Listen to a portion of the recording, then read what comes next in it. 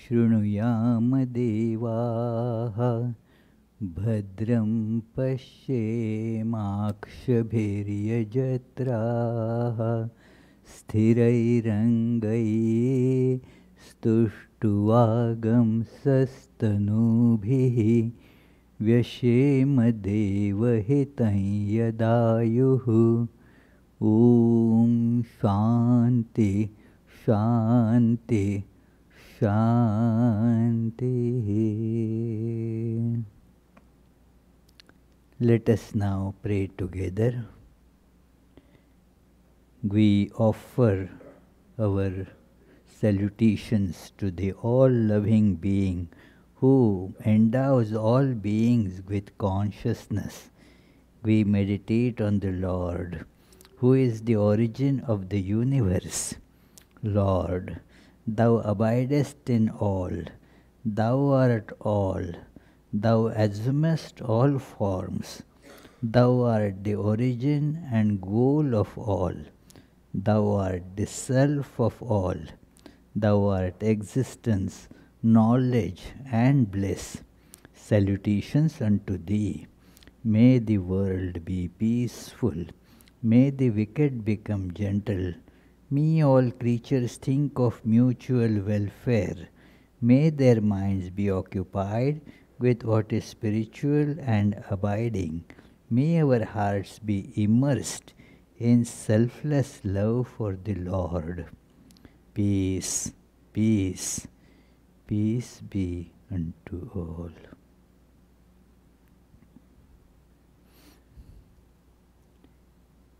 Let us feel the innermost center of our being.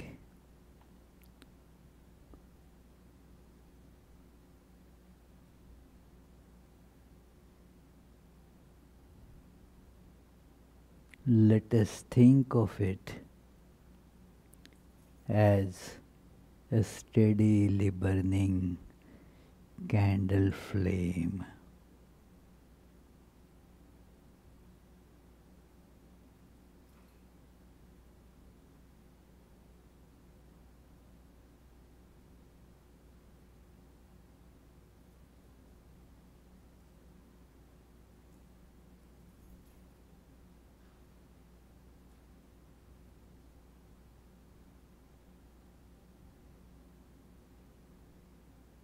Let us feel that light is pervading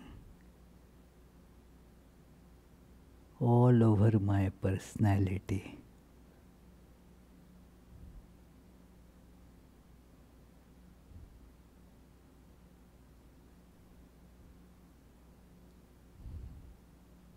My heart is made of that light.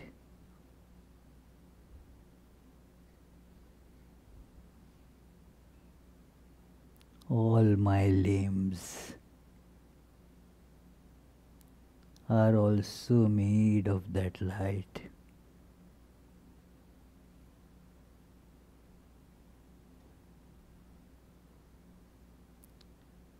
Just as in a wax statue, everything is made of wax. The face of the statue, the hands, legs, abdomen, all is wax. So let me feel I am the light of consciousness.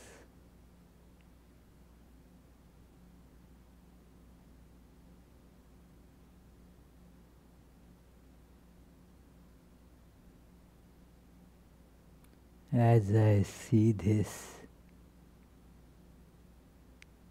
my world also undergoes the transformation. it also becomes the same one light.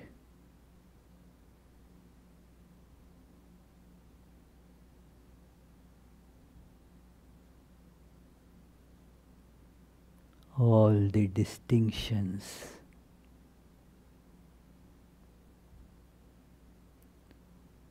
are dissolved.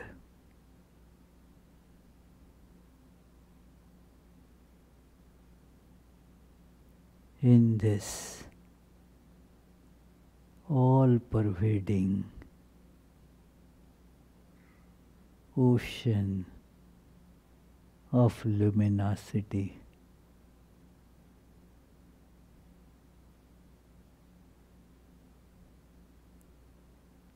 All different shapes,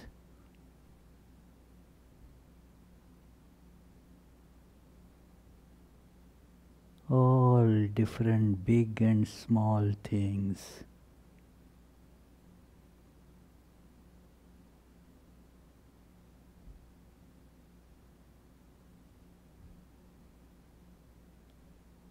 are seen as rising and falling waves on this ocean of luminosity.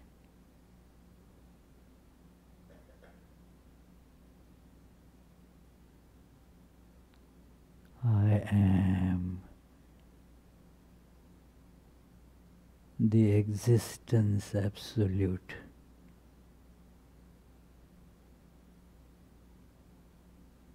The bliss absolute,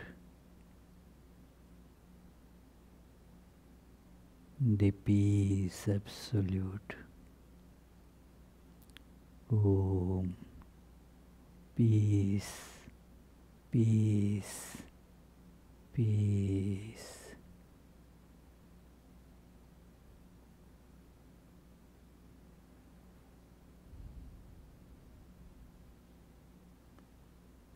Om Brahmametu Mam Madhumetu Mam Brahmameva Madhumetu Mam Brahmamedhaya Madhumedhaya Brahmameva Madhumedhaya. Om Shanti Shanti Shanti.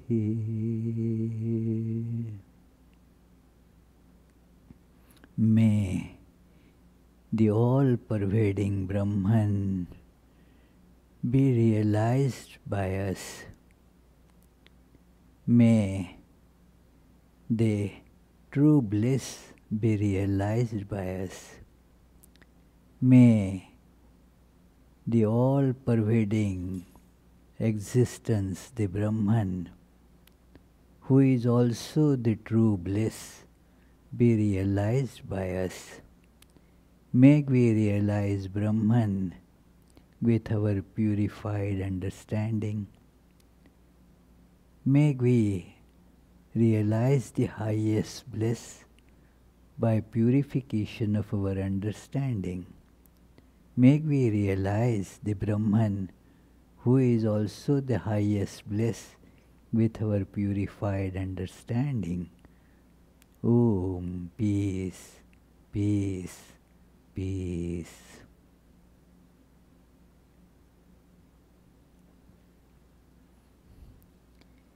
Dear friends,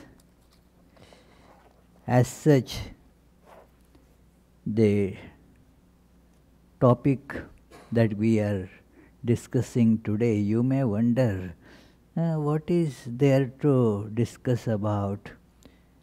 Is there anybody who disagrees that we should think and act? It is something given, that we should think and act. So what is there to discuss this topic? Yes, we all agree we should think and act. Should be no debate about it. Nobody says that we should act and then think. We should think and act. Then why are we discussing it? The problem is very often it is not the case. And the results are disastrous. It is if we act and then think, the meaning of both gets lost. Like when you put the cart before the horse, then the cart is useless, the horse is also useless. So when our actions go, before our thought, then it cannot be also called thought. Thought that runs after the actions. It is usually it is repentance. Why I did like that? So it is. So therefore, we have to find out that this problem is there. I don't know, I cannot speak about everybody, but at least I feel I have this problem. Many times I act without thinking, and that is not right. So we should see, I think there will be many like me that who also many times act before they think. It is this particular phenomena has given rise to many disorders. It is that psychological mental disorders have been the result of this wrong connection between thought and action. That is, the action goes before the thought goes. And so there is lot of thought, let me put that word, thought, given by the psychologists, modern psychologists to this. But usually their thought is limited to when it comes to pathology. When it becomes a very difficult situation for that person to live in society because of this behavior, or becomes very troubled person. So there are so many problems that come to a person because of this. But even for our spiritual life, we may not be a mental case to be shown to a doctor, but in spiritual perspective, in higher perspective, we all are patients, that we all have this problem, that our thoughts, you many times follow the action. And that is why we have to see that how, as spiritual seekers, as the seeker of the highest truth, what we should do. One can see that our actions are not always preceded by a concentrated, decisive thought. When, for example, we are just sitting, can we just sit and do nothing? Is not as easy as it appears. You will see the movement of different limbs fidgeting about, or doing all actions which do not have any meaning. There is no thought behind that. But if we observe that even while sitting, our fingers, they keep on making some movements for no reason. It is not that there is any particular reason that you are doing that. It is for no reason you rub your nose. Many years ago, we had a very nice speaker here. She gave a very nice this talk, but in later on, so many people observed that why she was every minute, so to say, she was trying to move her hand on the hair, trying to make the hair be in the place. Not that they were out of place, probably the movement of the hand was making that they go out of place, but it is the habit that it is not that some thought is making you do it. Now these are the common things that we do without a thought behind it. What happens is that one may consider that, oh, these are minor things. They are minor, but the minor gave rise to something major. The problem is that we have not trained our body to follow the thinking process. It keeps on acting on its own without guided by the thought.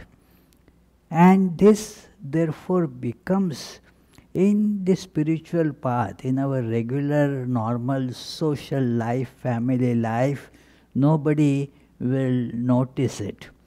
But when you come to meditation, if you want to lead a spiritual life, and so for that purpose you want to meditate, one common question, one very common problem is perceived, Swami, that the mind does not stay in one place. It keeps on moving about. Why does the mind not remain in one place even when I try to do? One answer is related to our topic today. It is, does your body remain in one place? Does you want to keep your body steady? Does it remain steady? Forget the mind. It is a deeper aspect. But even something that you can see as an object, body, can you keep it steady in one place without making any movement?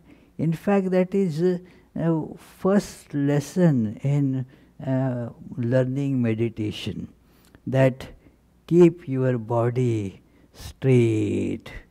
Don't make any movement. Keep the breathing also very gentle. Let eyes not look here and there. Keep it all focused. Sometimes they say, just focus the eyes on the tip of the nose. In Bhagavad Gita it has been advised. So, just hold the body like that. Even for a lot of people, majority I would say, that is also not easy. It is not that their body has some problem. They are perfectly healthy otherwise, but the body and that your decision to remain still is not being obeyed by the body. The body has its own habits and they are taking over, and thus one finds it difficult to meditate. Imagine, that if I am not able to keep the body, that I see, that I can I think that I have some control over it. I can take the body from one place to another place. Same cannot be said about mind so easily. Keep the mind on God. Where it is, how to keep it. Just think of these questions. How to keep, I can think, that let me pick up this folder and keep it here or keep it like this. I can do it because that is an object that I can see and can handle. How to handle mind like that is very difficult. What I mean is that therefore this simple discipline is given, that keep your body without any movement, try to hold it. A primary this instruction in meditation, hold the body still. Do not let it move. Move your body only if there is a purpose dictated by the thinking. If there is a purpose, then you can move yourself. Let it be preceded by thought. It is so difficult. I have noticed many times in the guided meditation that after 5-7 minutes one starts hearing people actually there is no problem like cough or anything in that person.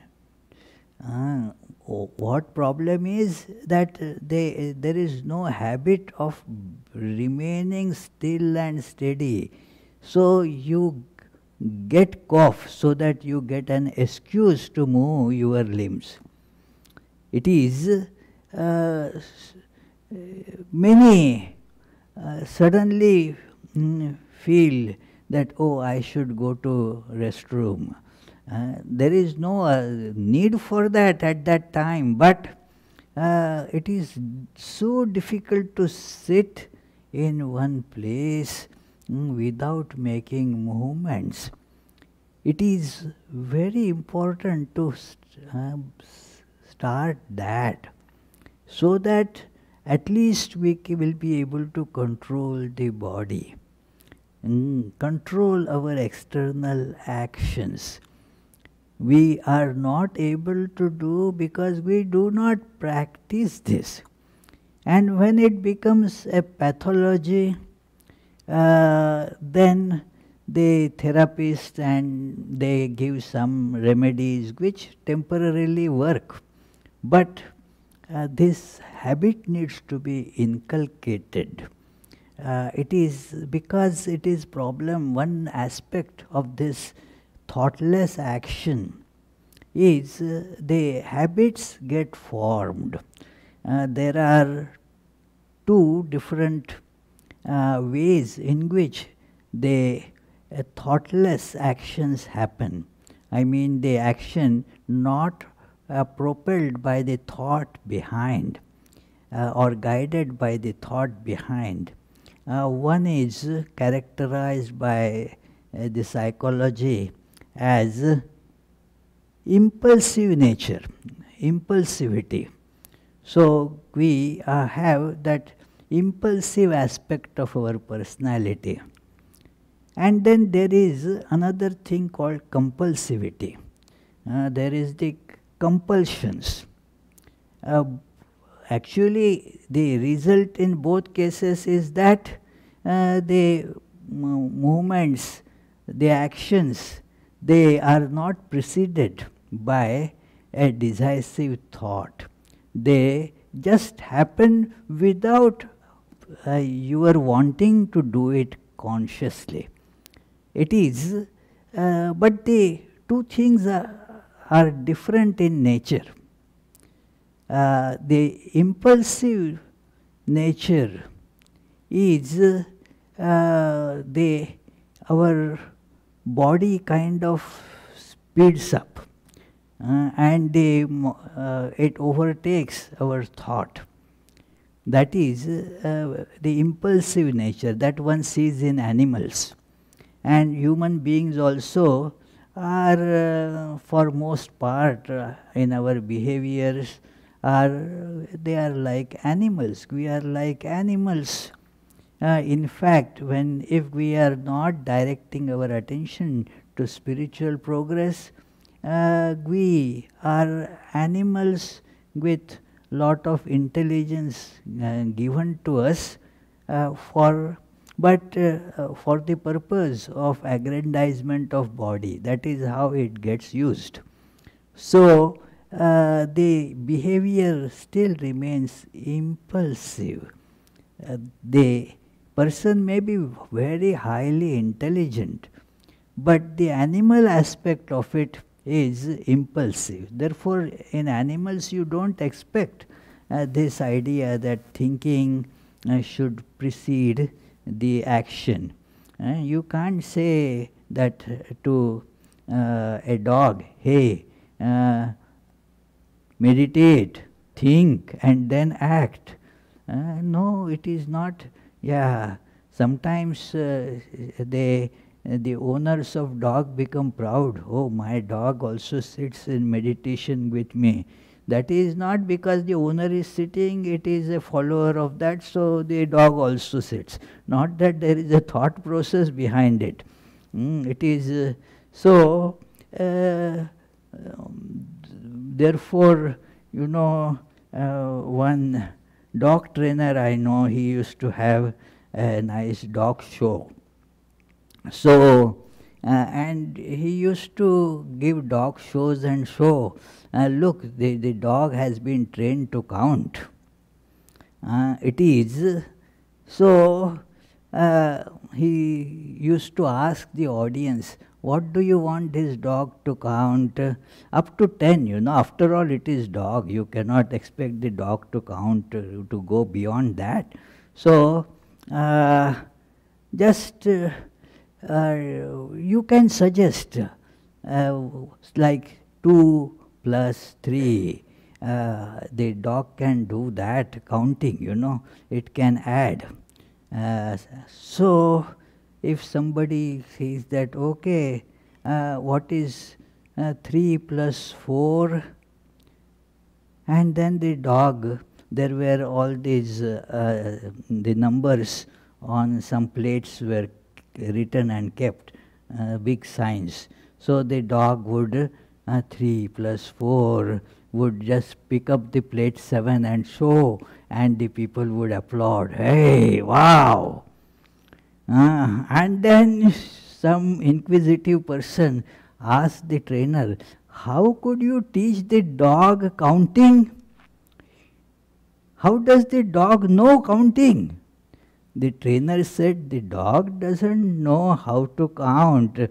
The person who is conducting the show should know how to count. And then has to make a sign imperceptible to the audience. And then that he would just, while moving, stand near the number 7. So that would give the cue to the dog. Hey, here. So the point is that the animals, they do not have the counting facility, and counting, all our brain functions depend on counting.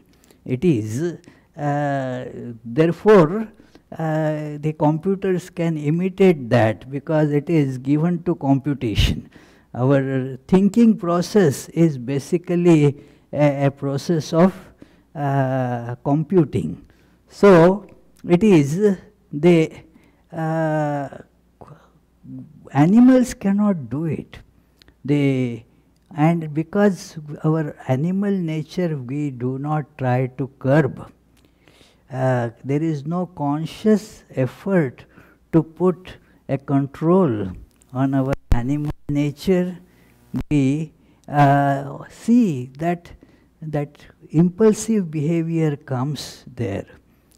Then there is the compulsive behavior. Compulsive behavior is because we get addicted to things. The habit gets formed. And then not only when we are not told by the thought process to do a particular action, not only that, even our thought is telling us not to do it.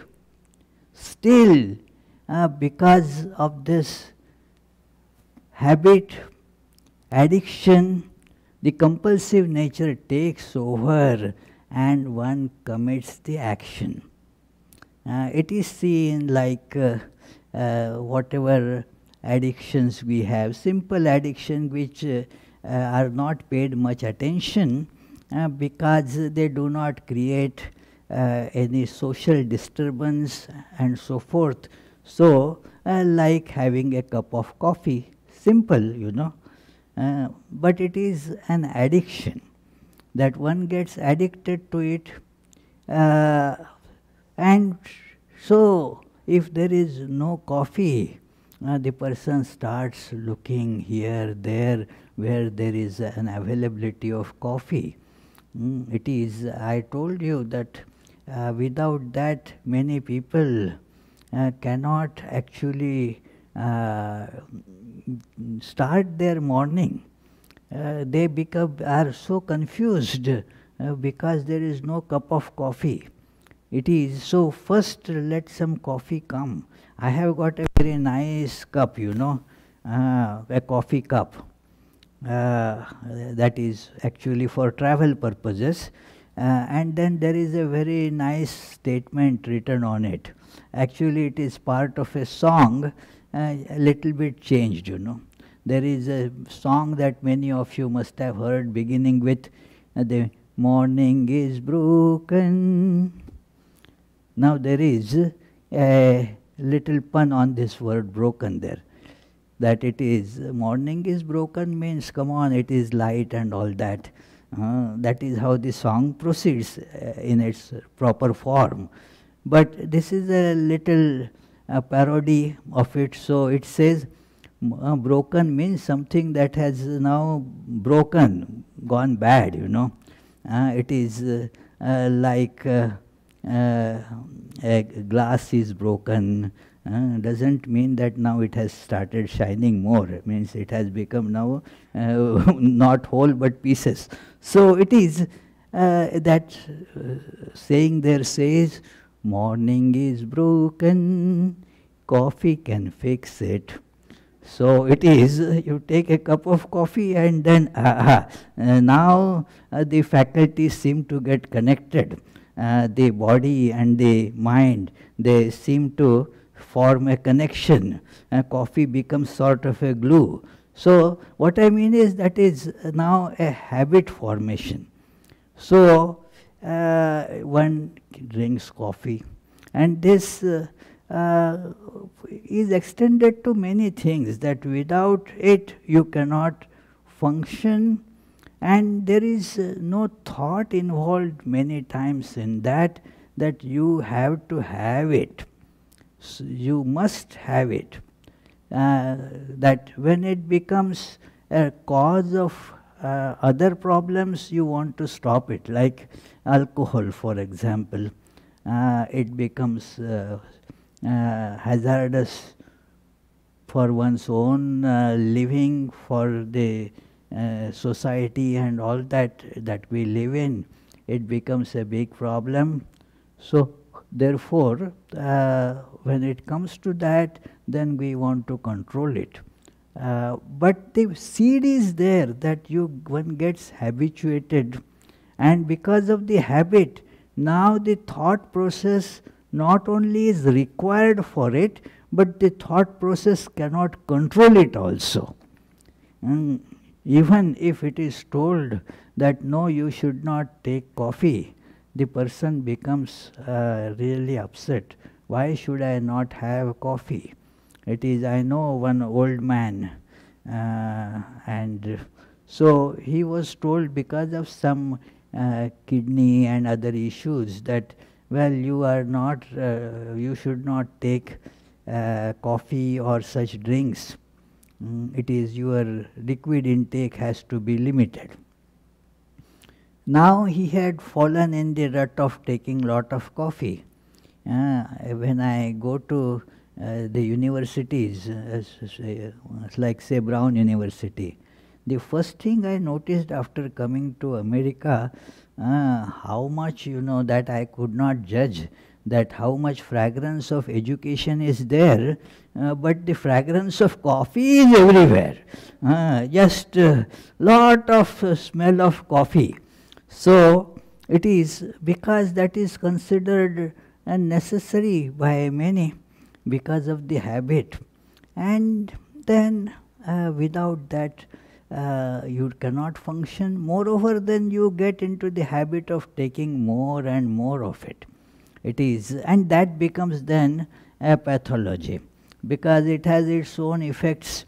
So that is called the compulsion. One is impulsive nature, other is compulsive nature. And because of these two, one cannot actually go by the thought that then precedes the action.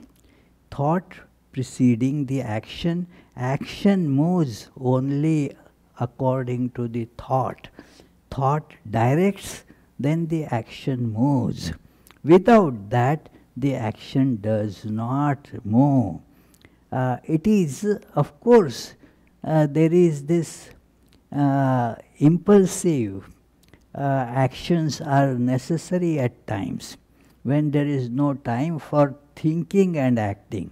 There are situations in life like that when there is no time to think and you should immediately act. So that also is a matter of practice and training, that in such situations you do it automatically. Don't give it a thought that, okay, I will do this first, I will think about it. No. Like if there is a fire alarm, that there is a big fire, then now do not, okay, let me think and then, no, just go out. Just go out, run out from here. So that needs to be cultivated, that in some cases you have to act like that. The animals, for example, they have to live in forest, and the tribal people, those who live in forest area, therefore they develop this kind of instinctive, impulsive behavior where the thought is not prominent feature. Because suppose they see a bear ready to attack, now there is no time to think, the bear is not going to give you a time to think and then act. So you have to develop that. But these are the exceptional aspects of our being. This should not become a habit that always, therefore, I will act. It is according to my impulses or instincts. No, let the thought proceed, especially when we are working to get the goal of life that is very human. Human goal of life is, as Sri Ramakrishna repeatedly told, that the goal of human life is realizing God, the Satchidananda, the existence, consciousness, bliss. That is the goal of life. And therefore, we need to develop the human aspect for that realization of the human goal. Human aspects, the human qualities have to be developed, encouraged, strengthened. So, therefore, this habit, thinking and acting, it is to be practiced. With practice one can do it.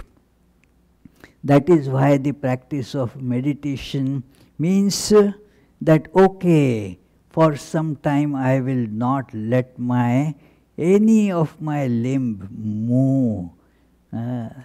Just practice, When one starts practicing, we realize that how difficult it is. And then to keep the mind in place is far more difficult. But let us begin at the beginning. That okay, let us hold the body in one place. Let us not breathe without the need of breathing. Breathing is an unconsciously happening process. Automatically it is being carried. But that also can be brought under the gambit of thought. That in the ambit of thought you can bring this breathing also, and that is what people of meditative awareness do. That the breathing also is done as per need. It is not always the breathing in physiologically and all that happens according to the need automatically. But there is that in that the meditative aspect is never taken into consideration. Means if you are, say, running, more oxygen is needed, and so the breathing happens rapidly. That is one thing. But when you are meditating, now meditate with regular breathing. Just take in the air. That is one way you can understand the rudimentary process of pranayama. That breathe regularly, means with regularity. That okay, in 1 minute I will breathe in and breathe out just once. It is all throughout this time of meditation.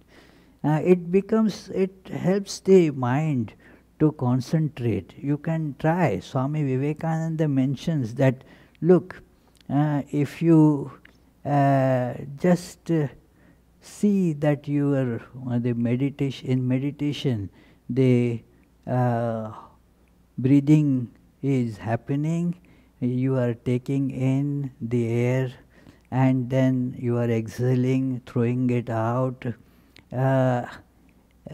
When you are conscious of this, no bad thought will come to your mind, because that sometimes is a problem. That, well, in spite of myself, so many not so good thoughts, they cross the mind. So Swamiji says that, look, if you do this kind of breathing, you will notice that no bad thought comes. Conscious breathing. Be conscious that you are breathing. And thus, this is as it is a science, anybody can verify it. But what happens is immediately that idea gets lost in 1 or 2 minutes, that I get identified with body.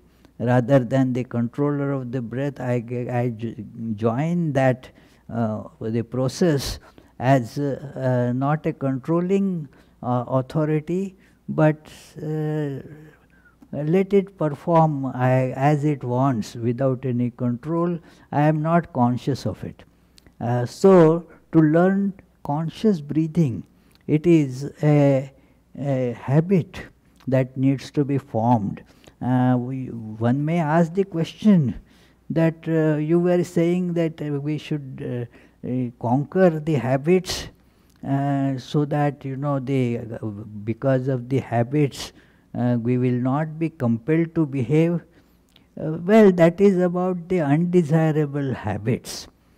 To conquer those, we have to develop the desirable habits which will be able to overpower these wrong habits.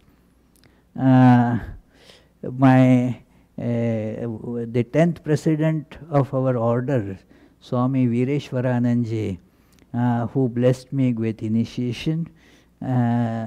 So he told that how this happens.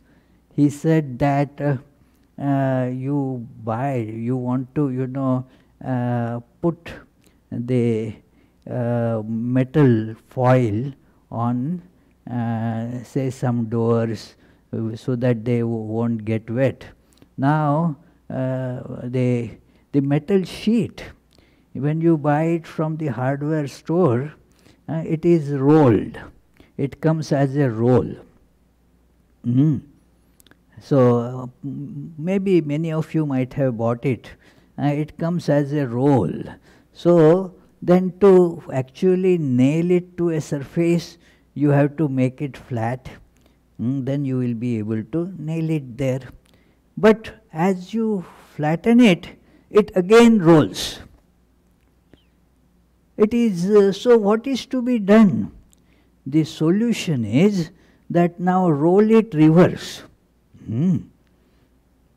Roll it reverse and then keep it under some weight for some time. And then after you open it, now it is straight.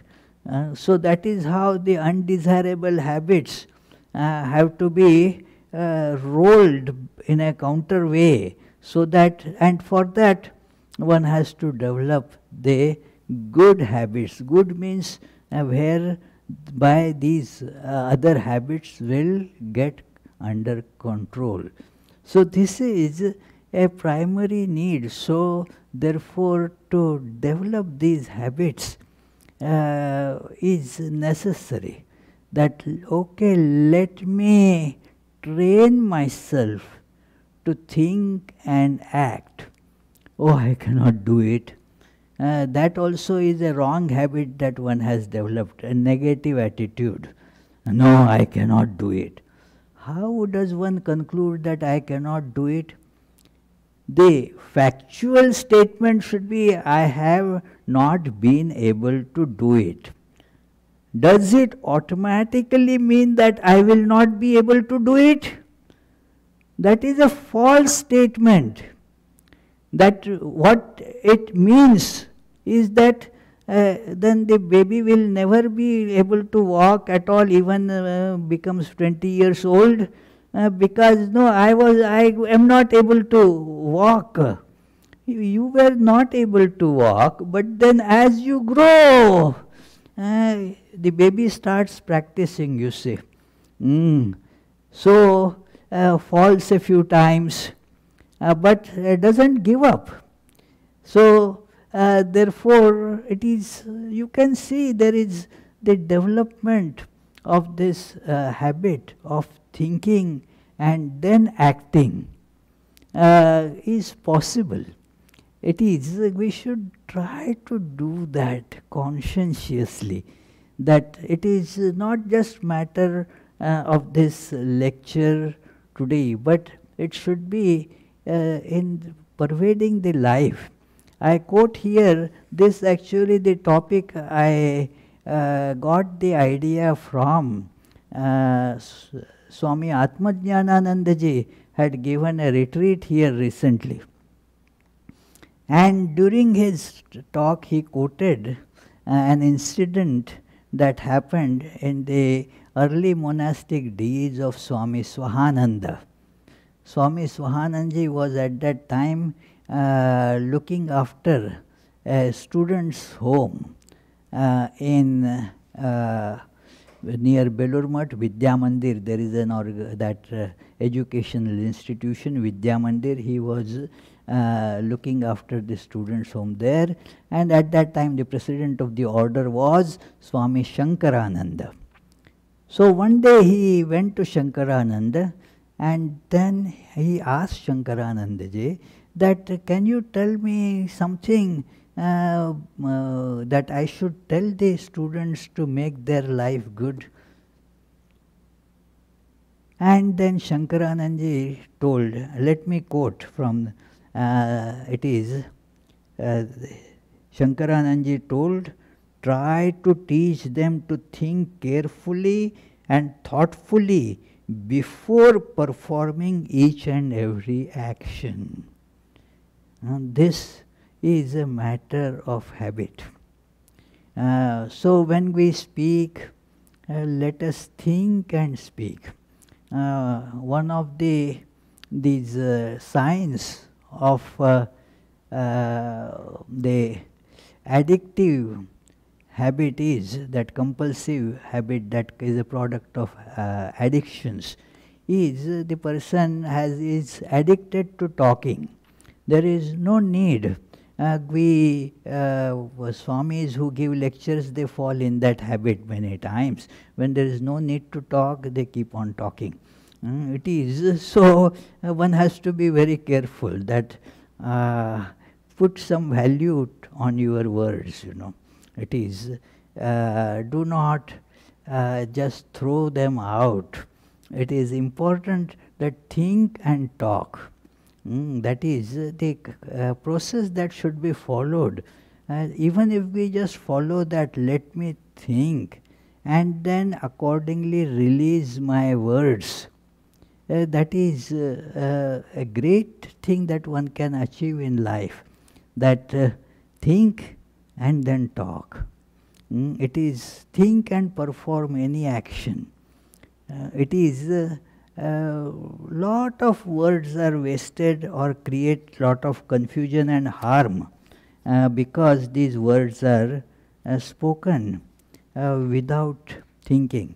I have the occasion to refer to this wonderful book which has helped me and many others like me on this path of developing one's spiritual life.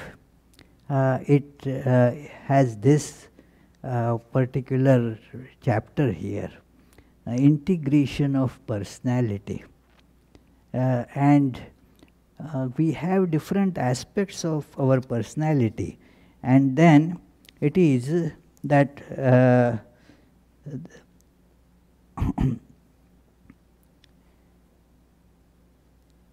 I am quoting here,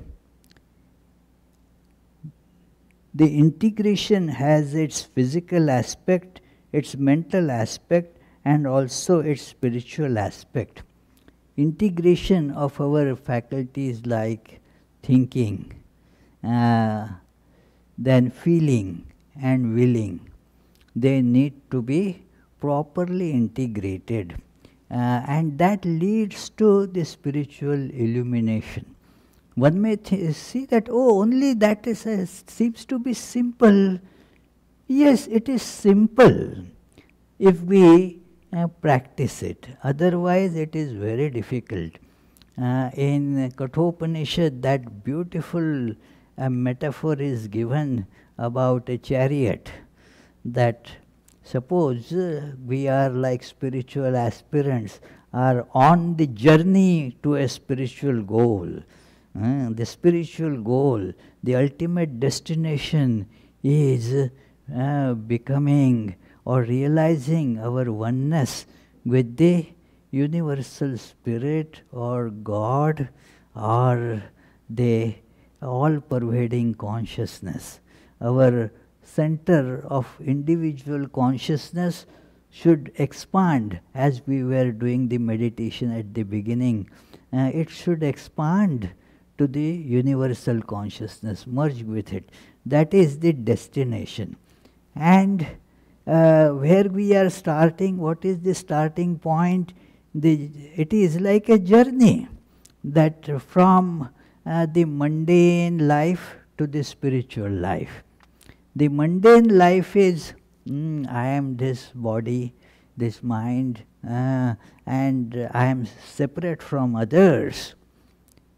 So now this has to be changed to the universal oneness, the awareness of universal oneness. So that is the destination. So the one who is considering that I am such and such, but I want that awareness, is now on the journey. There is the starting point and there is the ending point. So you have to give that to get directions. Where do you start from and where you are going to end your journey? So then the directions will emerge. So what are these directions? That it is said, first you should have the proper driver. The charioteer must be very knowledgeable about the roads and the vehicle, how to drive, all that the charioteer must be aware, must be an expert charioteer. So it is given there that verse is so beautiful. I am not able to control the desire to quote actually, that it is the Atmanam Rathinam Vidhi Shariram Rathmevatu Buddhim tu Sarathim Vidhi Manah Pragrahamevachu Indriyani Hayanahu Vishayansteshu Gocharan Atmendriya Manoyuktam Bhoktetyahur Manishinaha. This is the description of the chariot in which one is traveling. That it is this self, I mean the limited self, is the traveler, Rathinam. And then it is the Buddhim tu Sarathim Vidhi. This, our intellect, the thought, the faculty of thinking, is the charioteer. And the chariot is this body. And what is the feeling aspect? They are the reins. And all our sensory and motor organs, they are like the horses. This is the chariot. The horses, the reins, and the charioteer. Now, when will the journey be successful? It says that, well, if your charioteer is not expert, then you cannot expect the journey to be properly completed to the destination. That it is that vijnana, it is the intellectual faculty, thought faculty is called here vijnana. That yastu avijnanavan bhavati ayuktena manasa sada tasyendriyani avashyani duštashva iva sarathe. The one who is not skilled enough to handle those horses through the reins. Now, that person, therefore, is the organs, the body, they become therefore uncontrolled horses. Duštashva iva sarathehe. They are now uncontrolled. The behavior becomes impulsive, compulsive behavior. It is the thought is not in control of it. And then otherwise, that if it is yastu vijnanavan bhavati yuktena manasa sada tasyendriyani vashyani sadashva iva sarathe. When one thus is in control of the reins, that charioteer is in control of the feelings, and through that controls the horses properly. Now the horses will behave. Now the body will behave. It is, if we have already spoiled the horses, they need to be brought under controlled, under your conscious control. They need to be given whipping from time to time to bring them under control. It is necessary. That is why it is called sometimes in the annals of the horse training, to break a horse. Break a horse means the horse naturally is wild. So that wild habits have to be broken. And then you cannot break the horse, those wildness, by touching its chin. Oh, my dear horse. That is too much to expect, from a poor horse. So you need to speak to the horse in the language that the horse will understand. And our body is like that. It needs a corporeal treatment to sometimes to make it learn. It is to make it learn. It is because it will leave then a mark that yes, if I do like this, at that level the body doesn't feel that, oh, then I will get scolded. It doesn't care for being scolded. But I will be made to do 20 push-ups. Then, that is a matter of, so let me, gradually the things come to a level of mind where then the mental suggestions will work, but not initially. So it is, one has to begin where one is. So in the next 3 verses, this Upanishad says that thus you become pure when you are in the control of your body. Then you are pure. If not, you are impure. That is the meaning of a pure life and impure life. If your body follows this intellect or the thought that is taking you to the destination, means the discernment.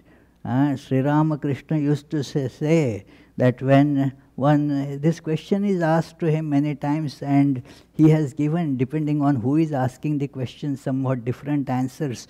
Can householders realize God? Can householders realize God? And Sri Ramakrishna never said no. He rather very emphatically said yes. But you have to take some measures. You have to do something. Take measures. One of that thing is practice discernment, that what is right and what is not right. Practice it. It is matter of practice. So as one practices, one gets adept in it. That yes, now the life is guided by discernment, not by whims, impulses, instincts and compulsions. It becomes thus a very helpful instrument for getting to the destination. The last verse of this whole metaphor therefore says that Vijnana Sarathiryasya Manah Pragrahavan Naraha Sodhvanah Paramapnoti Tadvishno Paramam Padam.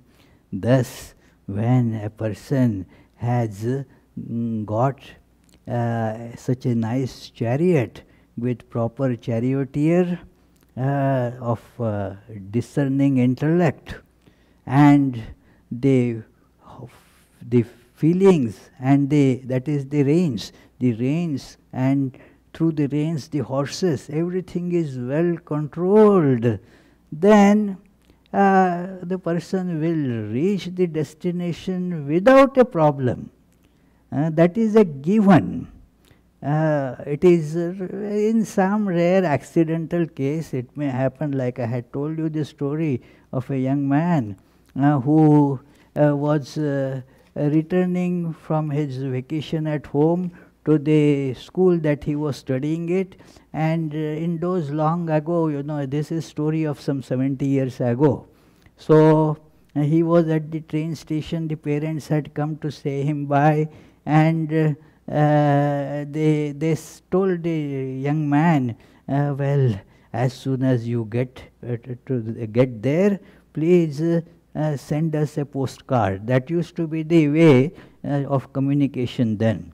Please send us a postcard.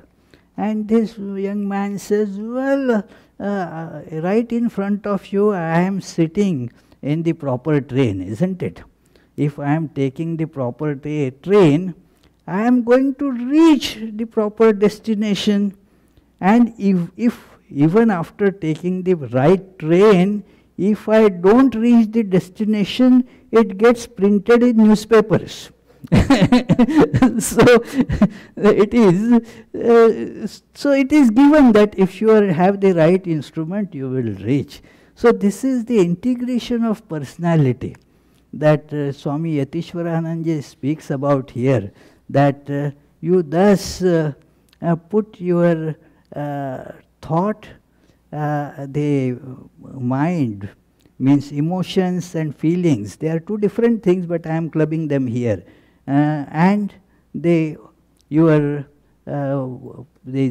organs, when they are in proper order, well connected, then the spiritual journey takes place correctly. It is thus when the individual is organized, the next step is that individual now merges with the universal. When you see that you are light, the whole universe becomes the same light. So this is how we reach the destination. So friends, although this sounds to be a very, very simple topic, as if we know about it, let us learn to practice it. That let me think, and then what, Charlie? Yeah, that is the last point that I was going to come to. Many times we think, but the action gets inhibited. That also should not happen. Sometimes the action takes over before the thought, but at other times this is again a pathology. The therapists tell about it.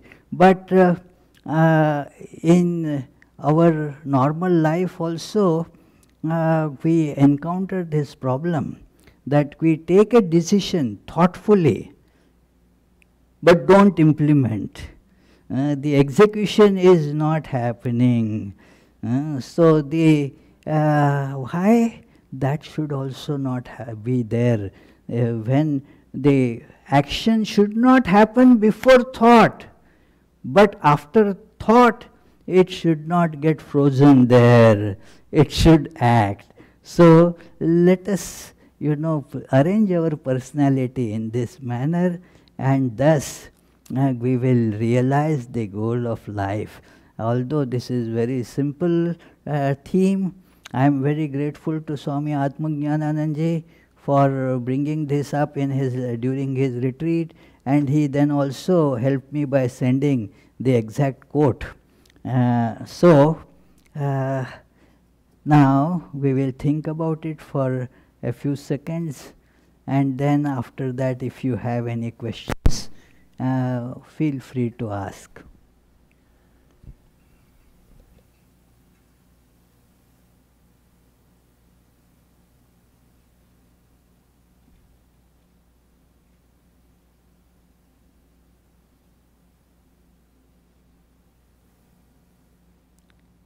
Yes, please, any question? There is no question. Oh, Abhishek has a question.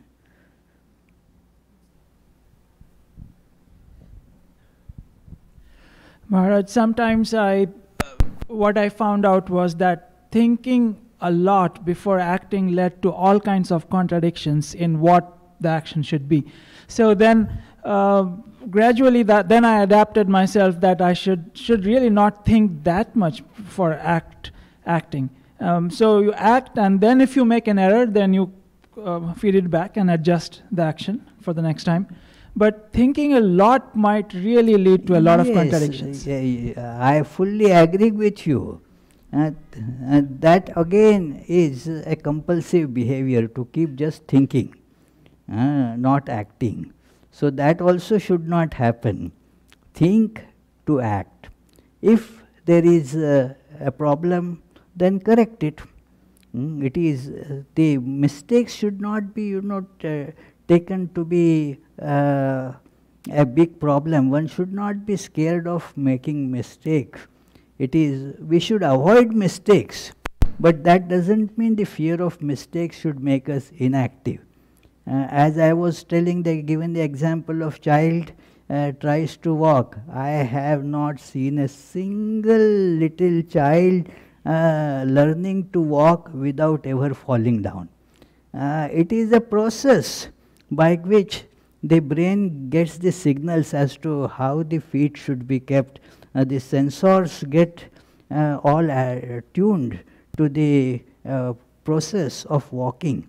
Thus, it is necessary for the child to fall a few times so that the walking can happen. So, the making mistakes actually gives a feedback to our thought process that what mistake you made while thinking. If we do not act at all, our thought process also will not get a test to see whether it was right or not. So it is the thought process should be tested by putting it into action. And one should always be ready to learn, okay, that was not right decision, so let me now make a proper adjustment or change to it. Yeah, I agree with you there, that only thinking for unnecessarily long time and doing no action, that is very detrimental. In fact, it is better to be impulsive and act rather than only keep on thinking and doing nothing. Any questions up there? Maharaj, there is a comment from Fred Richardson. I remember reading somewhere that during meditation, we should think every breath is manifestation of Om. Yes, that is a way to control the breathing, yeah. That is good, yeah. So let us have our closing prayer. Before that, let me tell the upcoming programs. Next Sunday, it is very close to Shankaracharya's birthday. Friday is the birthday of Shankaracharya. So on next Sunday, we will be discussing 6 stanzas on Nirvana by Shankara, and Nirvana Shatkam, a very famous, well-known hymn. Tuesday, Friday classes will go on as usual at 7:30 p.m. Tuesdays, the topic is Sri Ramakrishna and his divine play. Fridays, it is stories from Srimad Bhagavatam. And there is a retreat coming up on June 18, Saturday, June 18. It will be, the topic is looking deeply. So, and the retreat will be given by Swami Tyagananda, the well-known teacher and speaker and good writer. He is the head of our Vedanta Society in Boston. So, but you have to register for the retreat, so please register as fast as you can. There will be Arati, and after that there will be soup supper. You are invited for both. May the Divine, who is Father in heaven of the Christians, Holy One of the Jewish faith, Allah of the Muslims, Buddha of the Buddhists, Tao of the Taoists, great spirit of the Native Americans, Ahura Mazda of the Zoroastrians, and Brahman of the Hindus, lead us from the unreal to the real, from darkness to light, from death to immortality. May the all-loving being manifest himself unto us and grant us abiding understanding and all-consuming divine love. Peace, peace, peace be unto all.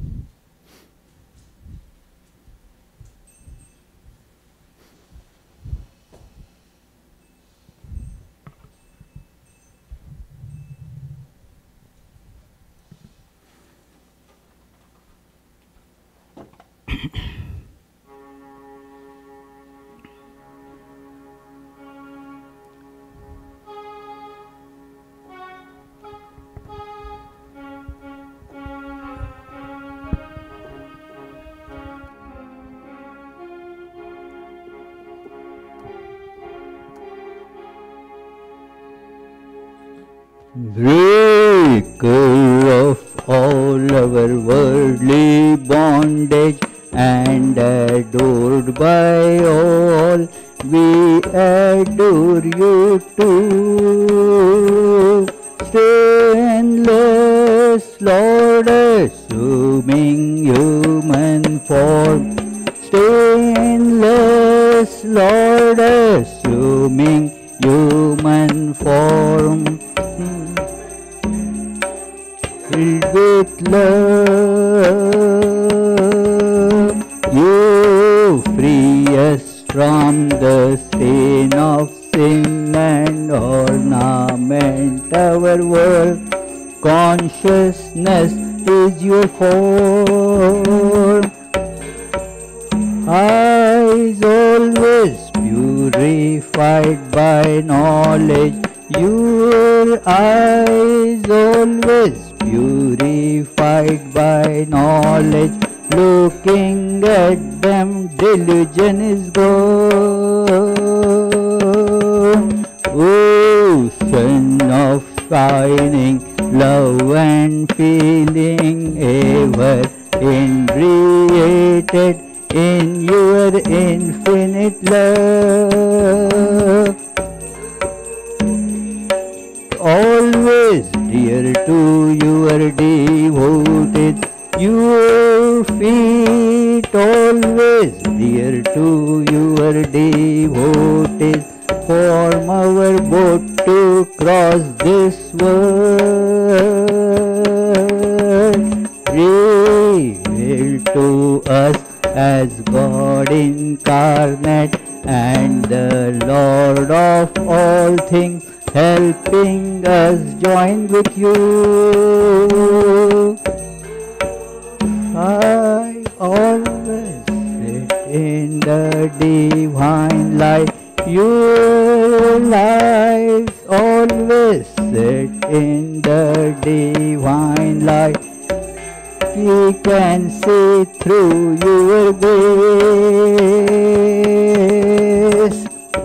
Destroyer of our worldly sorrow and compassion soul, infinite is your work. Your lives offered for the world's deliverance. Your lives offered for the world's deliverance, saving us from darkness and fear. Renouncer of the lust and lucre, therefore you were always burning sensual life. Monks, you are the best of men. Lord of monks, you are the best of men. Grant to us pure love for you. Your fearless and you are free from doubting with your mind very firmly resolved. Causeless refuge of your devoted, causeless refuge of your devoted, renouncing caste and birth. Our treasure is your holy feet, which take us very soon across this puddle of life. You give love and even-sightedness. You give love and even-sightedness to remove our anguish here. Our treasure is your holy feet, which take us very soon across this puddle of life. You give love and even-sightedness. You give love and even-sightedness to remove our anguish here. Greetings to you, O Lord, beyond both speech and mind. Greetings to you, O Lord, beyond both speech and mind. Yet you are the basis of both. O Lord, yet you are the basis of both. Great light of all lights, blazing in the heart's cave. Great light of all lights, blazing in the heart's cave. Darkness is destroyed by your light. O Lord, darkness is destroyed by your light. Greetings to you, O Lord, beyond both speech and mind. Greetings to you, O Lord, beyond both speech and mind. Yet you are the basis of both. O Lord, yet you are the basis of both. Great light of all lights, blazing in the heart's cave. Great light of all lights, blazing in the heart's cave. Darkness is destroyed by your light. O Lord, darkness is destroyed by your light. Langa ranga bhanga, these are all the sounds of mridanga. Langa ranga bhanga, these are all the sounds of mridanga. Spiritual song devotees are singing for your worship divine. Spiritual songs devotees are singing for your worship divine. Jaya Jaya for your worship divine. Hara Hara for your worship divine. Shiva Shiva for your worship divine. Breaker of all our worldly bondage and adored by all, we adore you too. Jai Shri Guru Maharaj Ji ki Jai.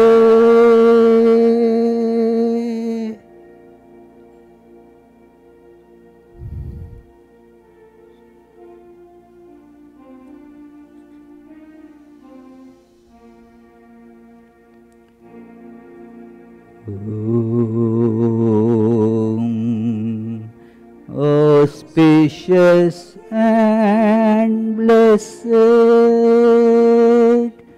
graciousness sublime, all noble ends you gave to us, granting us refuge, all-seeing Gauri. O Mother Divine, our love to you. Creation, preservation, dissolution are your powers, eternal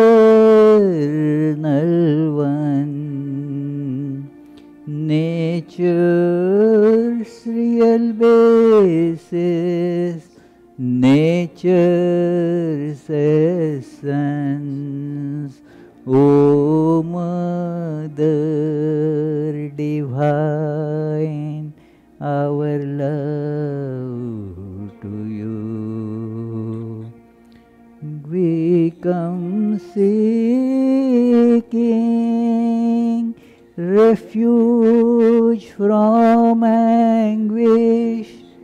Be our Savior through your deep concern. All our suffering remove, Goddess. O Mother Divine, our love to you.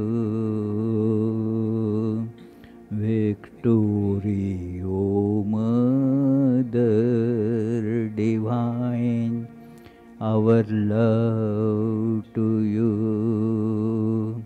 Blessed Mother Divine, our love to you. Blessed Mother Divine, our love to you. Blessed Mother Divine, our love to you.